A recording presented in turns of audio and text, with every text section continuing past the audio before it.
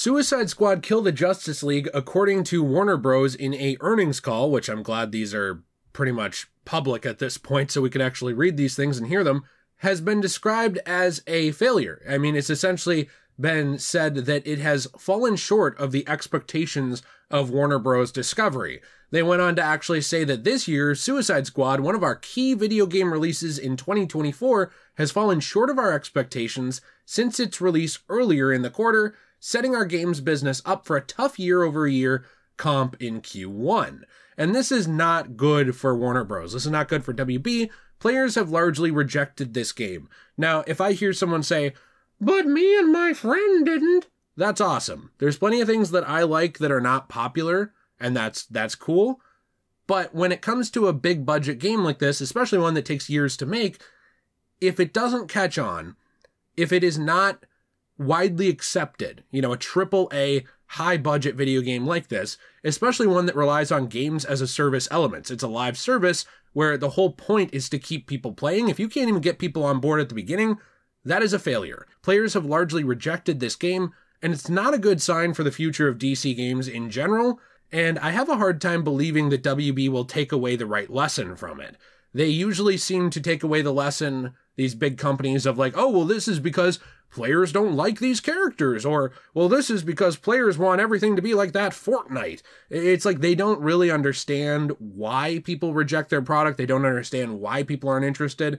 It's unfortunate, no matter how much we scream to the heavens about it, no one wants to listen, no one cares, so they just kind of make up their own reason for it and move on. Before we hop further into this, if you do enjoy today's video, please be sure to leave a like and subscribe. Not a lot of people have been seeing some of my uploads lately. I've been trying to do more variety stuff again, which I would appreciate if you checked out. I did a video about the Hulk the other day, the big green guy that Marvel's kind of relegated to a background comic relief character. Made a video about that, made a video taking a look at the Tomb Raider Remastered trilogy, a game that is actually worth your money to buy at launch. So there's a lot of stuff I've been doing, a lot more I'm going to be doing. I hope you will check that out. And if you want to support the channel, memberships, Patreon, all that stuff, and of course a Fortnite code, DJAY123. We'll talk more about some of that at the end of the video, but this is just kind of a mess because it's not just the fact that they straight up said that this game has fallen short of their expectations, which, by the way, fallen short of our expectations is a way to say total failure. That's a very nice business way to say, like, oh, we don't know what we're going to do. Because they wouldn't say, hey, this has fallen short of our expectations, and that's it. They wouldn't stop it there. Usually there's some positive spin. Like, it's, kind of like it's slow to be adopted, like a slow adoption rate. But we think that, following content will bring in player, blah, blah, blah. That's the kind of stuff we see from EA, Ubisoft, all these games, huge companies, now. They didn't even give that, really. It was pretty much just like, this is a letdown. It's been pointed out time after time by other YouTubers. I know I haven't personally talked about this very much, so I think it's worth me mentioning to my audience in case you haven't seen. But as of right now, the all-time peak for this game, I believe, was launch week, and it was less than 13,500 players. If you want to compare that to some other games, Helldivers 2, which this has been being compared to as a shooter with live service elements, had 458,000 people on as of the peak, which is insane. So that was 458,000 people compared to less than 13,500. Marvel's Avengers, at least the definitive edition, had 28,145 people online at its all-time peak. So that's usually the launch week, and that is basically double, actually almost more than double, what Suicide Squad had at launch week. And Marvel's Avengers, remember, was deemed as a total failure, basically on the business end of things. And as of when I recorded this, the 24-hour peak of the last 24 hours, it seems like I peaked in high school, by the way, according to my brain power here, was less than 1,000. It was 894 people as of the peak in the last one day, which is just bad. Now, here's the thing. A lot of people have pointed out, oh, look, it's not just PC. Like, what are you guys talking about? People play this on console. People are playing on PS5, Xbox, of course. Why aren't you taking those numbers into account? Well, here's the thing. On PC, there are tools to track players that are online. And those tools, like Steam charts, they definitely work on a game like this. You know why? Because you need to be online to play Suicide Squad, Kill the Justice League. You have to be. The problem with the consoles is that even though you do need to be online to play this game, they hide, numbers like this. They don't really want you knowing these things.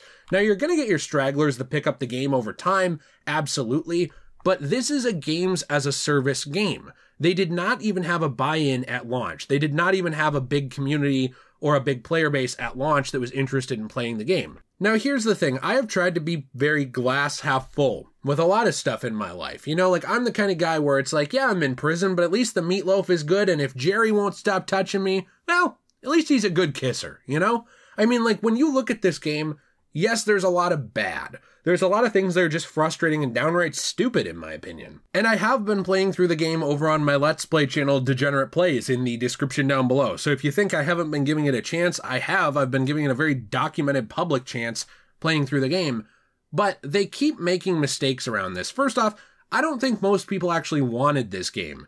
Now, the supposedly planned that never got past the early development stages version of a Suicide Squad game from WB Montreal, which had, concept art and other stuff actually leaked and put online a while back where, it was going to follow up Arkham Origins and stuff like that. I think some people were interested in that. It wasn't going to be a big live service game, as far as I know. It was just going to be a game where you play as the Suicide Squad in the Arkham universe, kind of like an Arkham game with the Suicide Squad. Games like that people were interested in, but what I keep seeing that is an unfair criticism is that, well, you guys just wanted another Batman game. You're just boring Batman fans. All you want is Batman. You just want Batman 24/7. Look, I don't think most of us feel that way. I truly don't. Yeah, Batman Arkham is awesome. You want to bring back a game with Roger Craig Smith and Troy Baker? Cool. I have been in support of that since day one. But here's the thing. A lot of us did want this, universe to be expanded to more characters if it was going to be done properly. Hey, Superman's been teased to be out there. Make a Superman game and make it fun. Hey, we know the Flash is out there. Make a Flash game. Make it fun. Set it in that world. Awesome. People are open to these ideas. People are open to these fun things. But what I don't think people wanted was a Suicide Squad shooter that is always online, that later on will get an offline patch but still hasn't, that multiple patches have made the game even worse, where some players have had a hard time connecting multiple times since launch. Other players have reportedly just had issues every single time they try and play the game. People, they're trying to play the game, and instead of Rocksteady actually fixing the bugs in the game, fixing the connection issues and things like that, instead their priority is to patch the infinite XP glitches so that you can't use Gizmo's cars to get too much XP because that would relegate the endgame pointless, and then you won't come back and buy cosmetics in the future. That's their priority. That. A game that overall, despite having really great facial animations, that's something I talked about before, despite having a fun-ish gameplay loop and a cool world in Metropolis, is really designed as a shock factor game. It's designed to get you to play, to feel like you're murdering your childhood superheroes, and then to give you a big fake out in the future and say, no, it wasn't bad writing, guys. What we did was they were all clones, or, well, these ones were clones and these ones weren't, but we can use technology or this or that to revive them. There's a lot of leaks online that I can't get completely into, which you can go and look up yourself, I suppose, which just keep getting posted to Twitter and other places where there's post-game content for future seasons, audio lines, things like that people keep releasing that seem to hint that the Justice League is coming back. Same with Batman Arkham videos pointing out the whole thing with Batman about the he will return message. Now, I completely agree that there have been some unfair and ridiculous criticisms around this. Here's the thing that I think a lot of people don't get. Just my take. When you want to criticize something, I think you want your criticisms to be on point. For example, with Batman, there have been a lot of people who have basically taken the stance that just because Batman dies, game bad. No, that's not how you argue your point, and it makes us all look like clowns. The reason that the game's writing is bad is because of how things happen in the game. It's because of how the writing is. It's because of what they're saying in the dialogue and how they're saying it, not just the events that are taking place. That's the problem with, I think, a lot of the complaints around this game, is there's been a lot of very loud people who don't know how to articulate their points when complaining about the game, and I think that that's kind of made it look like a lot of people just think, not Batman game bad. Nobody's really thinking that for the most part. What people are trying to say is hey, the writing quality here falls way short of what you usually do. Hey, this gameplay style, this isn't really what I want from you guys. Yeah, maybe I play Fortnite sometimes, but I don't want Fortnite Lite from you with a bunch of characters. I want you to do what you're good at. And I don't think that most of us want them to just go back to Batman Arkham and only do Batman Arkham. A lot of us want things like Superman, Justice League, Flash, you know, the Wonder Woman game. I see a lot of excitement for that coming up. I don't think most people are just so boring that their whole point is only Batman games are good. I refuse to ever play anything else in my existence. All hail Lord Batman. That's not really the point. It's just not. But the things that they're doing to bring people in to play this game are just pathetically bad. And yes, I understand, and I've tried to point out that even though I don't like the writing of this game, blaming the voice actors, blaming all these people, you know, like saying like, oh, well, they were tricked into joining it. Like I've seen people say about Kevin Conroy, like he was obviously tricked into doing it. I've even seen like such mean-spirited comments that like it has taken my entire being to not like dive in and just rip someone apart, where they're saying like, well, clearly he was mentally compromised because of his treatments and stuff. I've seen so many people trying to diminish Kevin Conroy to be like, oh, well, clearly he wasn't in his right mind for doing the game. No, look, here's the thing. The voice actors probably saw a script that was the entire thing. They probably saw a script that is seasons out. You know why? A lot of these voice lines are recorded years before the game is out. Genuinely, like 2 or 3 years before a game launches. And, you know, they'll bring you back in if they need to change stuff. Why do you think that there's whole seasons of voice lines, like all these things that are being data mined from playable characters or returning characters that are being leaked online? They're not recorded yesterday. They were recorded before the game even launched. So I don't want to hear that. I think that is really pathetic as a criticism of the game, that, oh, well, the people who, you know, the voice actors, especially ones who are no longer around to defend themselves, I'm going to take the stance that they were mentally compromised, or that they, you know, just don't care about the characters or don't care about us. They probably saw a version of the game that was on paper a lot more interesting. You know, when M. Night Shyamalan makes a movie and there's a big twist, and sometimes the twist is absolutely brain rot, like just it's stupid, and you're like, wow, this was a waste of my time, but other times it's like, oh, this was really fun, this really added to the movie. I really think that a lot of the way that this game worked was they recorded all the voice lines for pretty much all the seasons ahead of time, and they saw that whole script. I don't think that what they were really doing was looking at the portion of the story that we got, which is essentially a big rage bait and switch.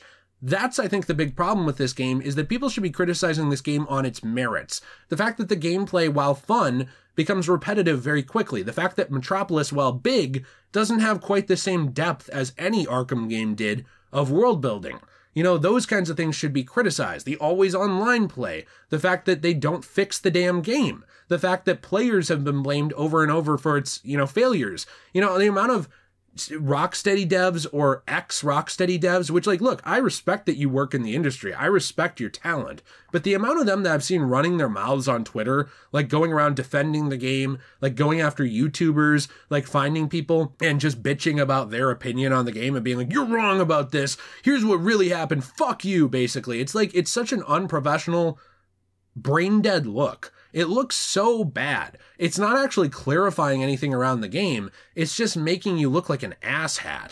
So, like, the amount of people I've seen behind the scenes defending this game who worked on it, instead of just taking some criticism, or instead of just setting the truth straight. You know, like just saying like, hey, just want to let you know this is misinformation. This is actually what happened with the development of this game.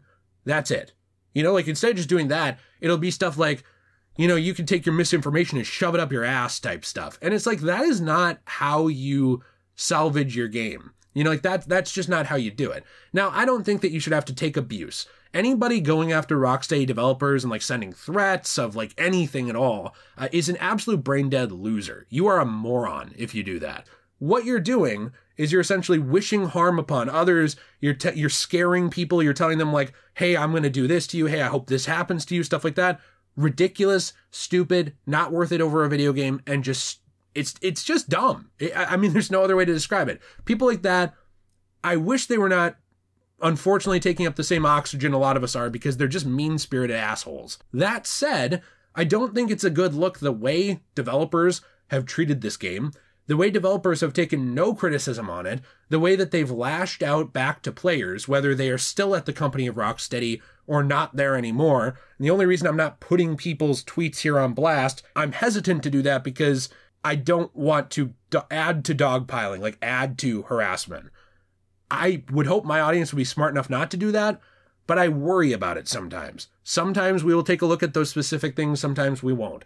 But you can look it up. There's a lot of people doing this, a lot of people defending it who worked on the game. And these things are all bad looks. People did not want this game. People did not want this type of game. Even people like me who can make a video talking about 5 things I like, I'm unimpressed. I don't really enjoy the game very much. Even if it's all fake, it's all a huge, big bait and switch, it's all fake out, this isn't the real Justice League, yada yada, the gameplay loop is still repetitive. It still doesn't have a lot of variety to offer. I can't play it for more than an hour or 2 at a time without getting bored. That first hour, fun.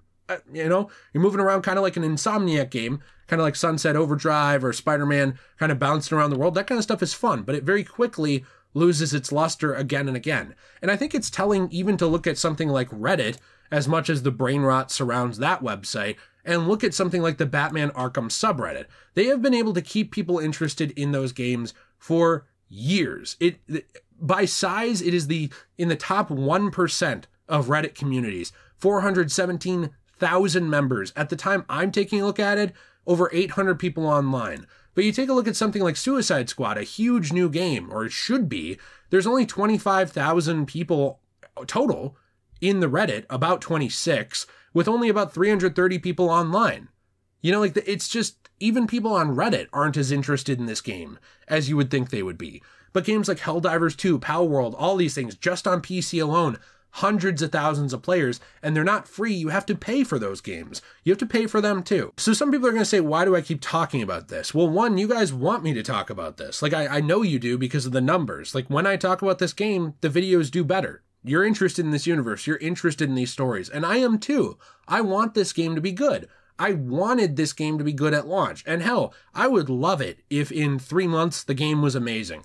But I was talking to a friend about this, and we shouldn't have to keep waiting for that. It shouldn't be a thing of the game launched okay or bad, but it might get better. The game should start good. It really should. When games like Elden Ring are coming out, totally different type of game, but a complete game with tons of content, tons of love put into the world, no microtransactions, all that stuff, and they're selling millions of copies, and then we get this, I just don't understand, and I don't really get why people are defending it. You can enjoy things from it. You can point out things you like. I don't think that's being a shill. It's okay to do. I do it. And I think that there, is a place for more casual games that you can just kind of sit back, enjoy for a little bit, and move on. But the way a lot of this is done, the writing, I think, is mean-spirited. They have not paid attention at all to what the community thinks about it. They just don't care.